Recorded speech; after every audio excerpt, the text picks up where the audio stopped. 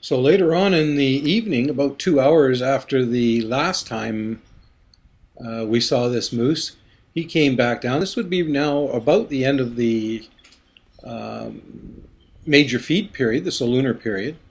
And he's a heck of a lot more confident of himself this time.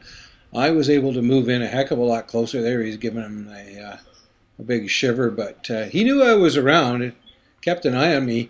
It was actually interesting because he was keeping an eye on the cattle that were coming through the bush.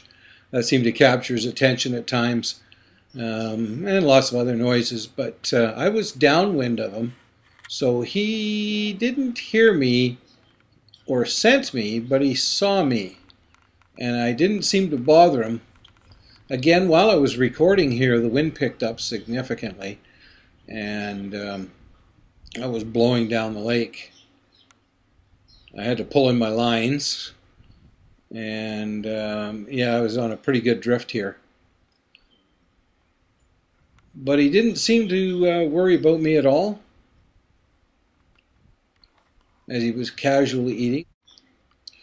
So as I was fishing, I was able to get in a little bit closer, and you can see how deep the water is there as he's browsing around and drinking and eating some of the vegetation that's coming up. The lily pads are starting to come up down in that area. But he's a magnificent animal. Again, he knows I'm there. Ooh, a little shaky on the old camera.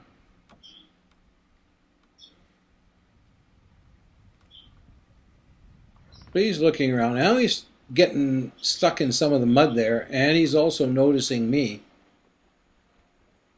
And he's decided that he's going, I'm a little bit close.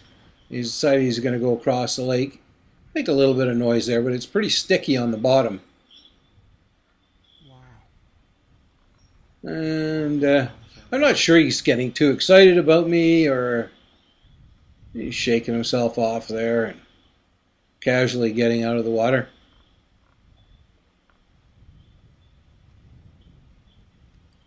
Now this was now about 9 o'clock, 9:15 in the evening. So the sun's behind the mountains. It hasn't completely gone down yet. As you can see, I still got a pretty good picture of it.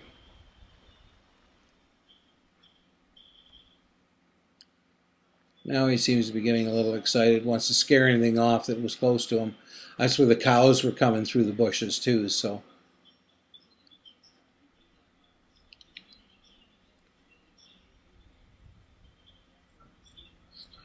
He's just got a little set of horns on him right now, but that's, you know, it's still early in the year and they're just starting to grow. I'm not sure how old he is.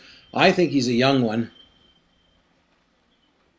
Not more than maybe 3 years old. But again, I'm not a specialist in that area. But that's a Duffy Lake Moose, and